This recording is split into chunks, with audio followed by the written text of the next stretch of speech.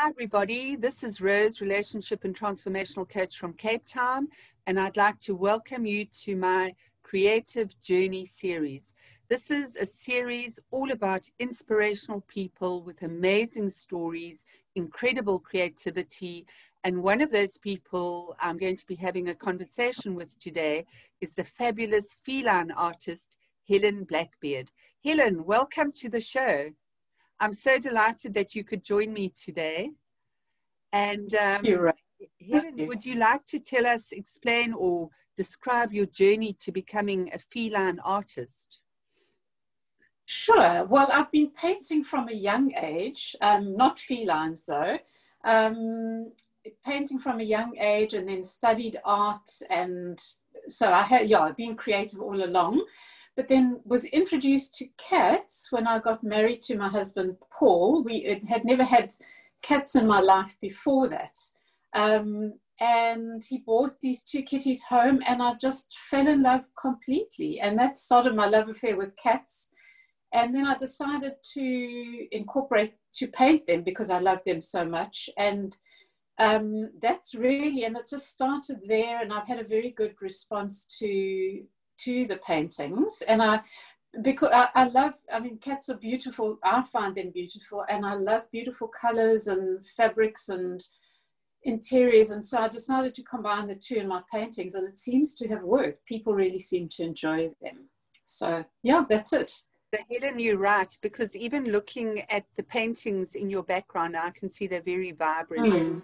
Your self-portrait, that is incredible, absolutely beautiful. So what is it about cats that you love so much? Oh, Rose, I think it's just, well, just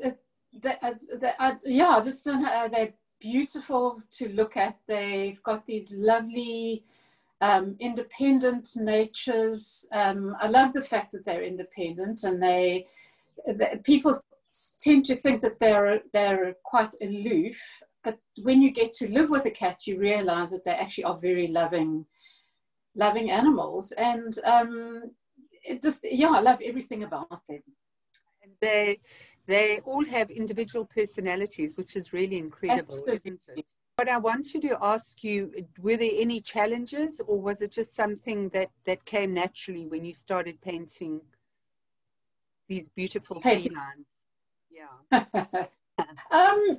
Not challenges really in the painting, because for me with painting, I think this might sound strange, but whether you paint technically, whether you paint a cat or a landscape or a portrait, it's just using that creative brain. It's kind of to me, it doesn't really matter what the subject matter is, but what matters is that if you're passionate about the subject, I think that comes through. So really, no challenges in terms of technical. I think my only challenges with creativity is my own criticism of myself and comparing myself to other people, which I think most artists do. I think it's part of human nature. I think people do that in any case where they compare themselves to other people. And we often stop our talents or reaching what we really want to reach is by comparing ourselves to others and saying, well, I'm not good enough. I'll never be like Helen. I did an oil painting for my friend in Durban who's cat crazy. Yeah. And she looks after feral cats. But it was just such fun to capture that. And so I can't destroy what I did out of love for a friend by comparing myself to somebody as incredible as you, where you have this natural talent, so we can block ourselves, and stop all possibilities. Yeah. And the truth is that, your friend who you did the painting for, that painting would have will bring her so much joy. And that to me is more important than that a painting is perfect, whatever perfect is. Yeah, the thing is that if it resonates with somebody, if it brings them joy, if it uplifts them, that's the purpose of painting. You have, as an artist doing it, you have immense pleasure doing it and joy. But if somebody else gets joy from that, that is like that is the best. It's true. Prize. So Helen, I know that Yeah. you've done amazing projects with calendars, cat calendars, which are absolutely amazing. But tell me about your cat calendars, what inspired that? And then I'd like you to tell us about some of your international commissions you've had for cats and how that came about. Okay. The calendar, you can actually see the current one in the background over here. The way that came about was well, I suppose because of my age, I've grown up with wall calendars, and I use a calendar in my studio, and I write all my, all my kind of notes and things that I have to do on there. And I've been buying cat calendars for years, obviously because I love cats. And then the idea came, actually, it was at the start of lockdown last year. I kind of was at a loss of what to do because I wasn't working. And I thought, I'll do paintings towards a cat calendar and produce, hopefully, a cat calendar for this year, 2021. And that materialized, fortunately. Luckily, my husband agreed to finance it. And then we did it we financed it, but then decided to give a portion of the sale of each calendar to an organization, an NPO called Capetonians Against Animal Abuse. I decided to set myself a project for next year, and I'm currently working on the paintings for 2022 cat calendar. How did your cat calendar sales go? Rose, compared to, I've got nothing to compare to. We sold about 150, I think about 150 calendars in total, which is more than I expected. And it was through limited channels. It was through me personally, and then Capetonians Against Animal Abuse distributed quite a lot of the calendars. Congratulations, that's amazing. Tell me about your commissions from overseas clients.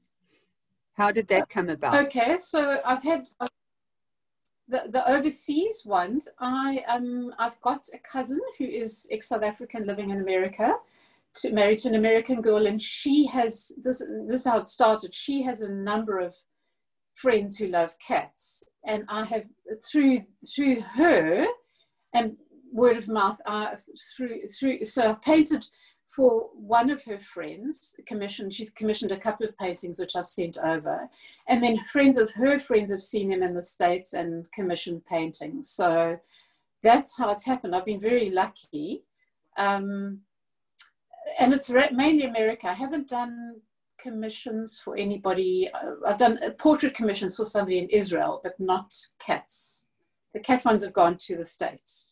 So you do portraits and you do cats, because your self-portrait in the background is absolutely magnificent. And not everybody can be a portrait artist. So in my eyes, you are a highly talented woman. So Helen, I was going to ask you about your support system, but it sounds as if your husband is a great support and fan of yours. Who else has supported you in this process? Mainly Paul. My sister, who I'm very close to, has also been amazing support. And friends friends have been supportive in that, I've got one friend in particular, her name is Patsy, and she's bought paintings from me. She's not a cat person, but she's bought cat paintings, and she's bought calendars for herself and for friends. So yeah, that's mainly Paul and my sister, and then this friend of mine, Patsy. I'm on Instagram. You're on Instagram. I did advertise the calendar on Facebook, and I got one or two orders actually overseas from the Facebook post that I put on. Fantastic. Yeah. But Helen, what a lovely, inspiring story. And I loved when you began saying, this whole thing started in lockdown. What am I going to do? And it's amazing how lockdown has brought out so much creativity in people, where you really stuck and you've got to think of things that you need to do, not only to make money, but to keep yourself busy and doing something that you're passionate about. What is your next big dream, or what is the next thing other than the calendars? Okay, currently I'm working on a calendar for next year, but the paintings will be finished soon. Then I've got 2 commissions to do, actually cats. So I'll be working on those. And then I've got something I've always been interested in, Rose, is illustration. So I've bought an online illustration course, which I bought a little while ago. So I want to do that because and I'll tell you why, is because I love fine art, and I will always paint in oils, which is the medium that I love. But I'd like my idea is to make art more accessible financially. Do you know what I mean? Fine art can be very expensive. So if I can do things that are quicker and that I can reproduce, and actually the calendar was part of the idea of the calendar was that, so that, I mean, the calendars were selling for 250 Rand, and they're 12 original paintings. Okay, they're prints of paintings, but if people really like them, they could cut them up and then put them in frames, and that way have something on their wall that is, hopefully they think is lovely, but is affordable. And that's what I'm kind of focusing on going forward, is doing this illustration course and maybe kind of developing something that is more, I can reproduce many times and people can afford it, so it won't be expensive. More cost effective, yeah. More cost effective for others, yeah. Because even that price of the calendar is really affordable. What are your tips? Because I believe there are a lot of talented people out there that just don't know how to begin, and they want to begin at the end, wherein there's a process. So what is the beginning? Yeah. What is the beginning? Well, if it's somebody who hasn't created at all, I mean, either if they're confident, if they're happy to buy materials and experiment, or else there are many books available, I'm sure, in libraries as well. Otherwise, online courses, there are so many available. There's one site I can recommend that I have bought a couple of courses from, and very reasonable. It's called Domestika, Domestika. They could look there, and there are a wide range of courses there if they wanted some instruction. Otherwise, if they just want to start themselves, I would say just experiment, and just maybe take a subject matter, like even if it's flowers, and just take a flower from your garden or buy a bunch of flowers and just maybe try doing those and painting or drawing those in different medium. And I think it's important. What's really important is just to keep working, keep creating. That's something I've realized, like anything else in life, the more you do it, the more confidence you develop in your skill, or the more skill you acquire. And the more you do it, the better you get. There's no question about it. I think that is great tips. So Helen, thank you so much. This has been so inspirational. This has really been incredible. Thank you for taking your time out. And if people would like to commission yes, either a painting, or a portrait, or their cats, or whatever they'd like to commission, how can they get hold of you? They can contact me on my email address. It's kitcat, KITCAT @yebo.co.za. If you want to go and have a look at most of my work, it's on Instagram. I use Instagram as like a virtual portfolio. So everything that I do, I put onto Instagram. Do you want me to give the Instagram handle? Please, Helen. Okay, it's Creative Soul _Helen. That's so you can contact me there, but email would probably be the best thing. Thank you so much, Helen. Thank you for taking time out, and I've loved chatting to you from your lovely studio, and I'm trying to look at all the beautiful works of art around there. And take care. Thank you so much, Helen. Thank you, Rose. Thank you so much. See you soon. It's a pleasure.